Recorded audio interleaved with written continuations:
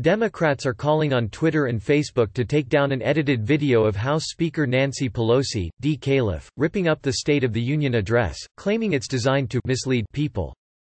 The latest fake video of Speaker Pelosi is deliberately designed to mislead and lie to the American people, and every day that these platforms refuse to take it down is another reminder that they care more about their shareholders' interests than the public's interests. Drew Hamill, Pelosi's deputy chief of staff, said Friday.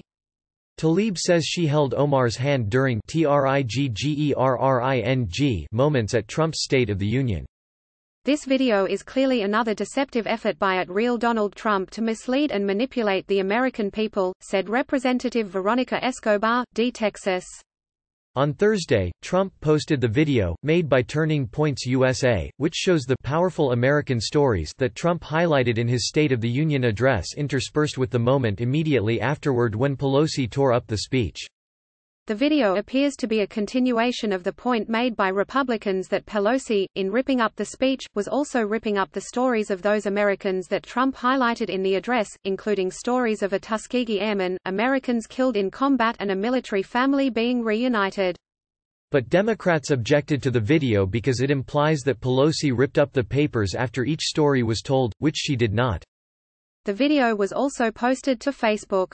Hamill was quizzed by Facebook spokesman Andy Stone about what he found objectionable to the video. Sorry, are you suggesting the president didn't make those remarks and the speaker didn't rip the speech? What planet are you living on? Hamill responded. This is deceptively altered. Take it down. Along with Escobar, other lawmakers rushed to condemn the video and social media platforms for not removing the video. Twitter must take this misleading video about Speaker Pelosi down now. Representative R. O'Connor, D. Caliph, tweeted. This video is doctored. It has been up, and pinned to the president's page, for nearly a day.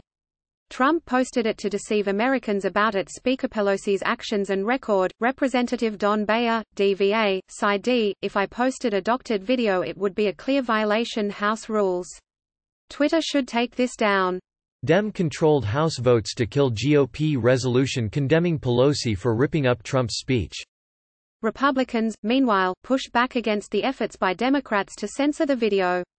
They're arguing it's deceptively edited to misinform and want Twitter to censor it. National Republican Senatorial Committee senior advisor Matt Whitlock tweeted, "But she tore the speech that had those stories.